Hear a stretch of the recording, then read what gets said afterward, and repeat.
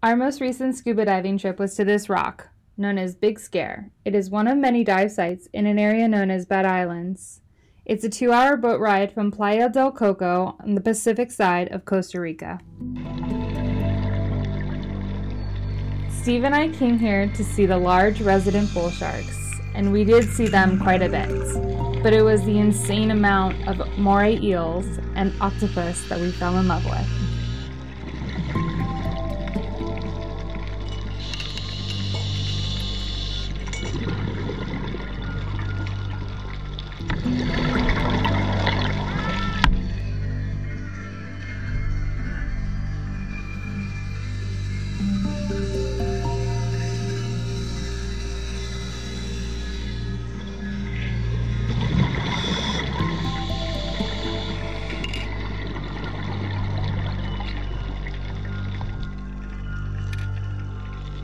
Just to be clear, we're not hurting this octopus. Steve was only using his hand as a barrier to keep him in frame and trying to interact with him.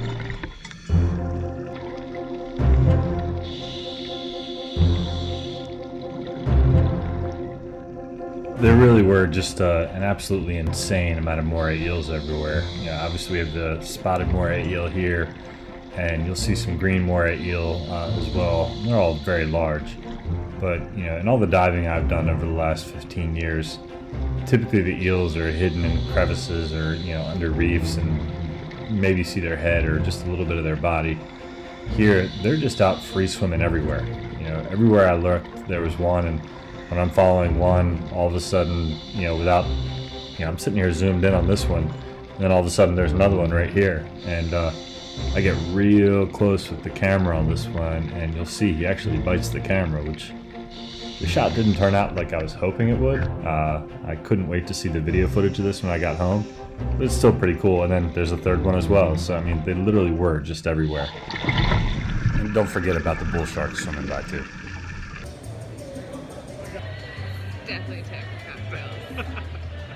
Or we've had a couple cocktails. Oh my god! You're like piranhas.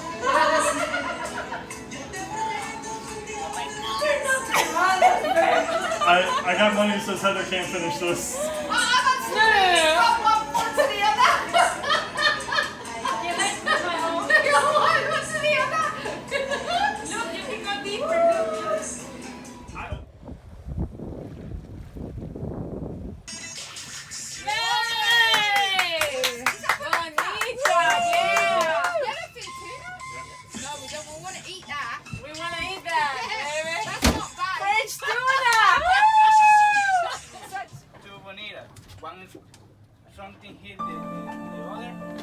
We did not get the feeling that our dive boat had ever seen people bringing fresh bait down with them to see the bull sharks before. But we were diving with Leigh Cobb from Shark Diver Travels.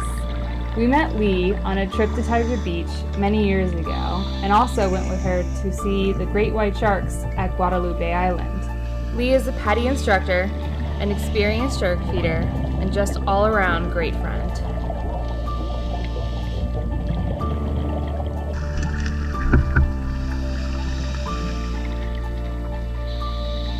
Truthfully, the octopus may be our favorite animal to play with in the ocean. Here they are literally everywhere. And the only thing about playing with them is that you have to keep your head up to keep an eye out for the massive bull sharks that like to hang out just at the limit of your visibility.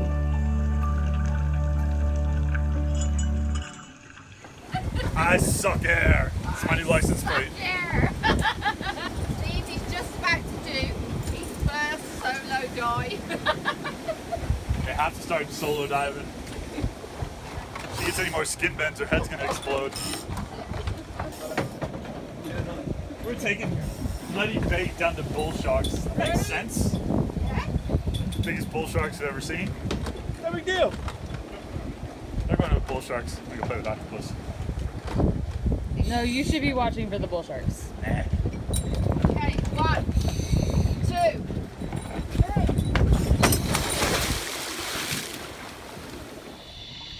Here you see some bull sharks coming in. This is about as close as they really did come to us. I have a feeling that the bull sharks here at Bat Island did not like the lights that were on my camera. Just two big Kraken torches that were on. And I would try to keep my lights pointed at the sand and down as much as possible to bring the sharks in. But they really just didn't like the lights. So a lot of time we ended up just playing with the eels and the octopus, which quite frankly were a lot more fun anyway.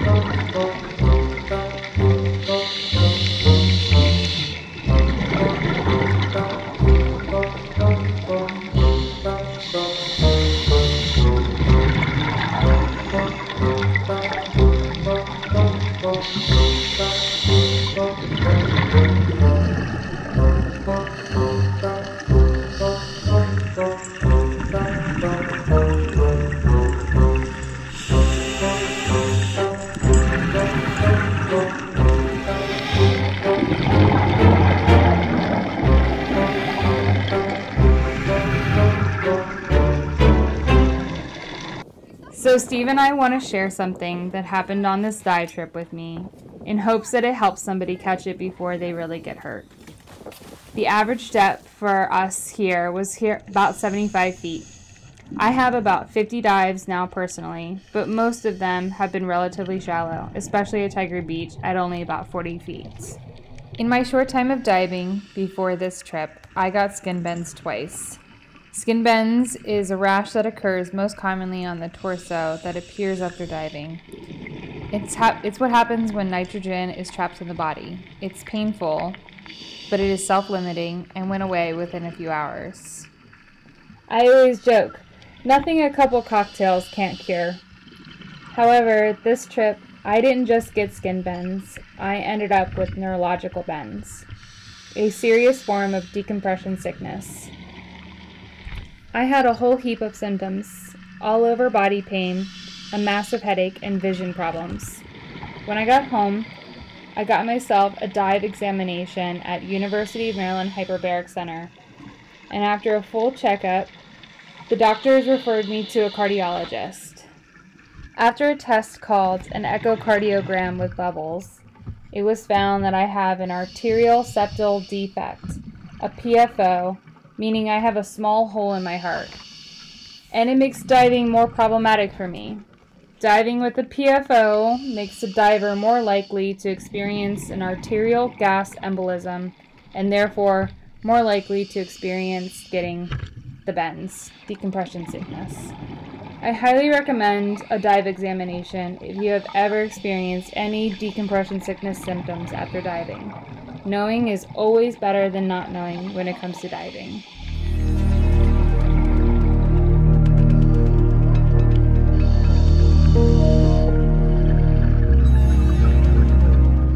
So this was another first for me. Again, I had never seen nor heard of brittle starfish before, but I turned over a rock and I saw a couple, and obviously I wanted to film it. I didn't know if they were starfish or some sort of octopus, but I came home after the trip and looked it up, and these are brittle starfish.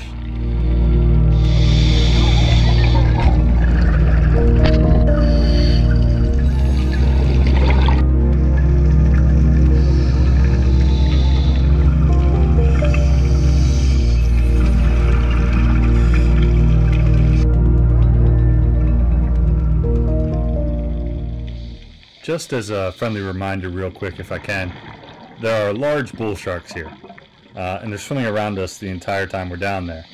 And when we kind of leave the dive and go out into the open ocean, the very last thing that you want to see from your girlfriend during a safety stop in open water is this reaction. Turns out it was, kind of cool. We were just being graced by a very large manta ray swimming around, and it wasn't the worst case scenario.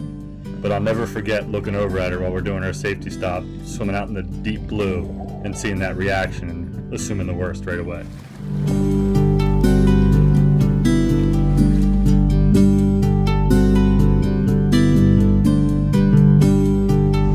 Everybody say hello. So this was cool. This was my first sea snake that I've ever seen in the ocean before. And I honestly didn't know what it was when I was looking at it. Leigh was just to my left as I was filming this, and she was pointing it out. And I realized it was something cool, and I think after a couple of minutes I realized it was a sea snake. But I'd never seen a sea snake in the open ocean before, and that was kind of my first.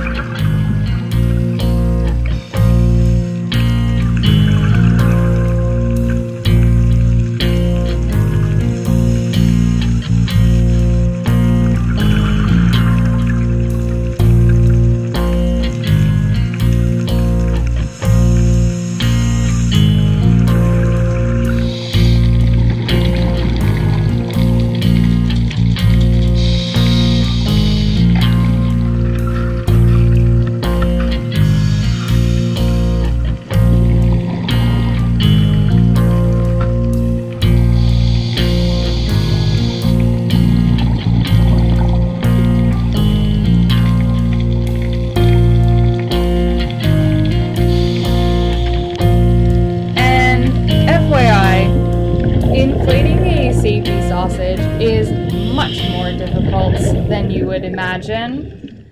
It should be taught in your open water certification because it is a wonderful skill to know how to do, but it takes quite a bit of effort to learn.